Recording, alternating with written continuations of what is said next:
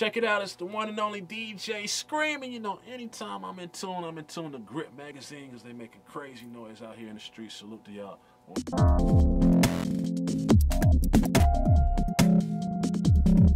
Where did the name come from? Basically, man, I was influenced by watching like Yo MTV Raps and a lot of people on a TV screen, just like other DJs, and just hearing DJs on records scratching and so forth. And I remember definitely a defining moment in my life was the movie Juice. You know what I'm saying? And just watching Juice, man, and just watching Q and Juice was just one of the moments in just hip hop, and it just inspired me to want to be a DJ. Then I was fortunate enough to see a live DJ for the first time in my childhood, probably at the age of like 10, 11 years old, something like that. And the DJ was just going crazy and had so much energy. And I told myself at that point, like, there's something about me and that connects. I know I love music, but there's something about, like, I have to do that. I don't know if I'm going to be good at it, but I have to do that. You know what I'm saying? So, basically, man, my journey is always one. I tell people, wanted some turntables. My parents not wanting to hear nothing about no turntables. And me not eating lunch at school for, like, literally, like, 3-4 months every day saving up for some turntables, like literally starving so I could get my first pair of turntables. You know what I'm saying? True story.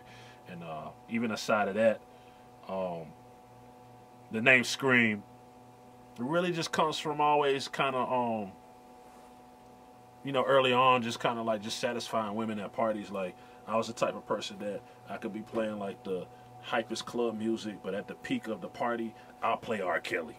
If it's going to make the girls happy, I'm going to play R. Kelly, you know what I'm saying? So when I did that, what kind of, you know, separated me from other DJs at the time, I'll play a slow jam at the middle of the night, and then girls will, like, scream and pass out and start crying. You know what I'm saying? Like, it was really emotional. So I remember at the end of one party, I'll break it down, and my partner's like, yo, man, you make them scream, you know what I'm saying? Like, you making the girls scream, man. Like, like, we rock with you, you know what I'm saying? And that's something that I've always, even through my journey and mixtapes and everything, like, I try not to forget females. I try not to forget diversity. I try to kind of, like, cater to everyone, and it's impossible to make everybody happy, but that's kind of what the name means to me now. Like, it's just about knowing that what you do is for the people, and don't be so self-centered and just full of yourself. You know what I'm saying? If it's a record I hate, but the people love it, I'm going to play it.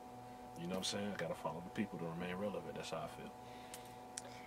You're on 96.7 The Beat, and you got your own show, and it's on Sirius XM. Okay, so 92.3, 96.7 The Beat, iHeartRadio, Hood Rich Radio, Monday through Friday, 7 p.m. to 11 p.m. Now you can get all the Hood Rich Radio you want, and of course, Sirius XM Hip Hop Nation, Wednesday nights, raw, uncut, uncensored, you know what I'm saying?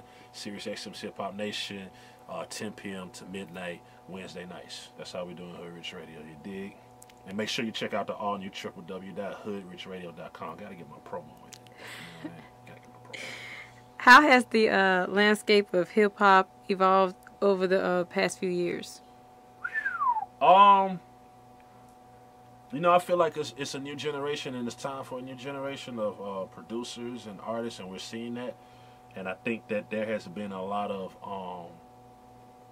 confusion between a lot of classic hip-hop people and OGs in the new generation. I think there's a big misunderstanding. And I always tell, like, see, I'm going to be honest, like, I don't get the old nigga stamp. Like, you know, some of these young niggas be like, oh, that's an old nigga, I won't fuck with him. And I'll be in the studio like, so what am I? Like, nah, you like legendary. You know what I'm saying? You like classic. You ain't old. And I guess it's just how you act, you know what I'm saying? Like, and how you, like, an old nigga is just a nigga to me that hates on a young nigga. You can be a young nigga and be old. You feel what I'm saying? Like, don't be old and sour and mad because you're not doing your thing and somebody else doing their thing and they fly. Be happy. You know what I'm saying? Let's show love to each other. So I think the biggest thing that's kind of holding us back when you bring that question up is, you know, we got to embrace each other. Like, in the 90s, they embraced the 80s.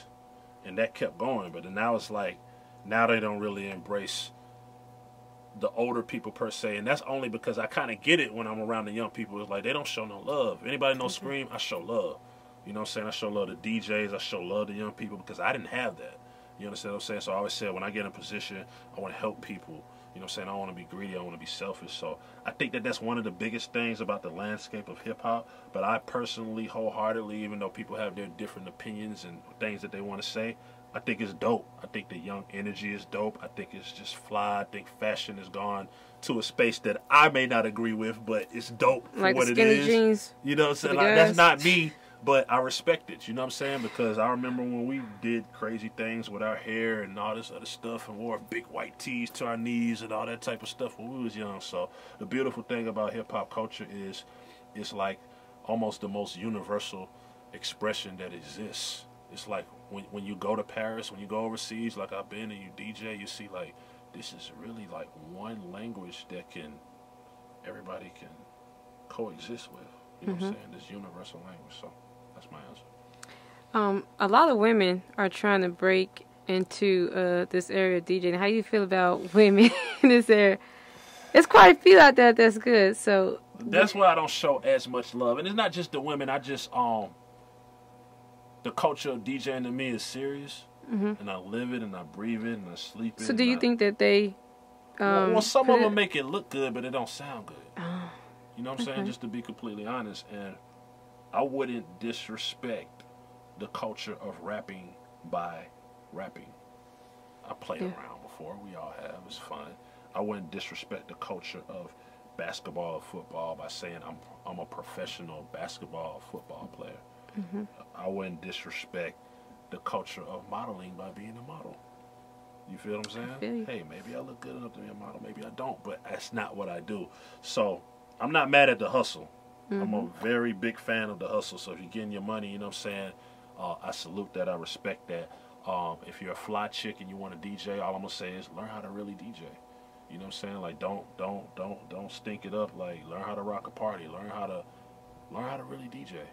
You understand what I'm saying? Do you have a favorite female DJ by any chance? I mean, you know, I always have to shout out family. Shouts to Princess Cut. You know what I'm saying? One of our own. Her is official. Fly chick. Dope DJ. You know what I'm saying? Shouts to Speaker Fox in the ATL too. Definitely does her thing. You know what I'm saying? When you go check her out. And there are some others I could go on and on that are dope, and there's some that's not so dope. You know what I mean? But we're not here for negative energy. We're sure not. We're here to show love. Do you feel as if DJs get their proper respect in this industry? That's crazy. I was just interviewing Ross last week, and there was a little clip that went viral. And I think that if you look at Rick Ross, Sam Sneak, Future, DJ Esco, 2 Chainz, East Sud, if you look especially at DJ Khaled, I think the ones that go that command their respect get it. It's kind of like saying, does the woman get a respect that she's supposed to get? Well, it's kind of like sometimes you got to demand your respect. Yeah. You know what I'm saying? Because the cool person is the rapper. That's the person we see in the forefront. But do you know that there's so much behind that rapper to drive it? Yeah. Producers included. You know what I'm saying? Everybody overlooks that aspect of the industry. You have to command your respect. You know what I'm saying? Like it never, you know, just a random statement. Like Obama gained his respect. Like they weren't just gonna respect Obama. Like even with, you know, sidebar with Trump right now. Yo, you gotta get your respect, bro. We don't like you. You know what I'm saying? But maybe in 2 years we'll love him more. Maybe we'll hate him more. Who knows? I don't know. But what I'm saying is, in this game, the game of whatever you do, you have to command your respect. Not gonna give you. No one's gonna give you anything. People have to know that. You know what I mean? You have hosted mixtapes for Jeezy, Outkast, The Game, Gucci Mane, and many others. A mixtape for Outkast. I just like to make that clear because I have not had the honor. I did a tribute to them, and it became bigger than what I thought it would be.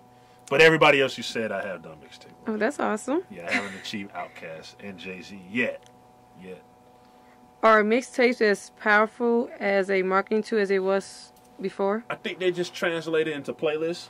So you look at Apple Music and Spotify and all these different places, and then people just do playlists, and DJs still do playlists, and I'm about to start doing some playlists. I think everything is just gone digital. You know, it used to be like I'll press up my CDs, go hustle them, pass them out, sell them, whatever the case is. But we just in a digital age, so I think that they're more relevant than ever. They just have been, relabeled as a playlist. Anytime you see a playlist, that's just a mixtape. Now everybody can make a mixtape. You can make one, anybody can make one. It's just your playlist of your favorite songs. Will it have that element and that talk from a Scream or another mixtape DJ? It won't have that feel. But that's another thing with the new generation. Like, they tell me shut up all the time. Shut up, we don't want to hear you. Technology is powerful these days. Technology is powerful, you know what I'm saying? So you have to move with the times for sure. What are some of the artists that you're working with now? In the Hood Rich circle, definitely want to shout out Hood Rich Pablo Juan, definitely doing his thing. Fader said he was going to be like one of the top artists this year, and he's definitely showing and proving. Shouts to Larry League, you know what I'm saying? Larry League is definitely doing their thing. They're like the new modern day Beastie Boys. On the pop side, you know what I'm saying? We got some amazing stuff coming from an artist, Camino, you know what I'm saying? And I definitely got to shout out HPG, which is our production squad, which is DJ Spins, Danny Wolf, Dirty Costello, 1K. Oh, I'm not forgetting anybody. Spiffy Global. I'm sure I'm forgetting somebody, but yeah, we got a lot. You know what I'm saying? We got a lot that we're working on. We got a lot of music in the tuck coming. With artists like T.I., Killer Mike, Rollo, Kodak Black, making socially conscious records, do you feel that artists have a duty to address these issues, or should they just remain neutral in the music? Yeah, I think that an artist has the duty to paint an honest picture, whatever it is. So if your honest picture is, like a lot of people got mad at ASAP when he said what he said a while back, like, I really don't want to think about it. I really don't, like, I don't want to be bothered. And I necessarily agree. But if that's who you are and you just don't want to be bothered, then you have the right to it. But at the same time, Colin Kaepernick said, look, I don't care how much money I'm making or what I'm doing. Yep. I'm bothered. You know what I'm saying? So I think that you have, as an artist, the job, like I say again, to paint an honest picture. Don't get involved because you think it's the right thing to do. Get involved because you think like you really want to get involved. If not, then turn your head and be like, I don't care. Just be honest, because that's going to control what kind of following and supporters you have. Don't do it because you want, you know, the urban dollar or the urban support. Do it because wholeheartedly you care that a black man was murdered by the police, or this happened or that happened. You understand what I'm saying? Or any type of injustice or any type of anything that's crazy politically. We have our voice. If nothing else, we're supposed to have the freedom of speech here, right? So we can say whatever we want. We're supposed to be able to do that, right? So it's like, paint an honest picture. You know what I'm saying? You know, with the bridge collapsing over there on 85, yeah, and T.I. was talking about something was like fishy about it, and they tried to say it was like, you know, a drug user. You know, do you think they was trying to use that as like a scapegoat? Because I don't think that somebody with drugs can honestly blow that up. That's one that I can't begin to sit down and put. Like, I don't know what the hell happened. Was it an attempt to take out a couple thousand people? Because it didn't work, and God was powerful that day. God is always powerful, but geesh, like, our bridge blew up. Hello? And then people still getting ready for the club. Like, I gotta go to the club tonight, you know what I'm saying? This is the bridge blew up party, you know what I'm talking about? I got my hair together, the bridge blew up party. I'm like, yo, I'm in my house, the bridge blew up. You know what I'm saying? I don't know. I'm not this big conspiracy theory type person that's like everything that happens is a conspiracy. But hello, the bridge blew up. You know what I'm saying? Like, poof. And then the next day, all of a sudden, some crackhead or junkie was the one that blew it up, and they had explosives under the bridge like it's Batman. Like, little pipes did it all, huh? What's going on? I honestly have not been in the state of fear for, like, nobody else was. Even my own family was like, oh yeah, whatever, bridges blow up, I guess. Like, the bridge blew up, and if anybody was driving, then they would have died. You know what I'm saying? Like, so now you just drive over the bridge and pray and hope that it works. You know what I'm saying? If you wasn't DJing, what do you think you would have been doing now as an alternative for a career? I mean, I have a degree from Tuskegee University in mathematics and computer science, so that's what I would be doing. I went to Alabama State University. Okay, cool. We whipped y'all ass in something. Football? Football. That's it. We whipped y'all ass. That's it. Numerous times. That's it. Yeah, but not in track. That's cool. We'll take that. So with that mathematics degree, you would want to teach? I'm still one of my goals is to create some type of tutoring situation for the youth to not be so fearful of mathematics and numbers, because everybody wants money but they're scared of numbers. You know what I'm saying? So how can you have money, understand money, finances, interest rates, and so forth if you're scared of math? You know what I'm saying? I think they make math this thing that's just so dreaded. It's like, oh, I don't want to go to math. I hate math. They're going to make me count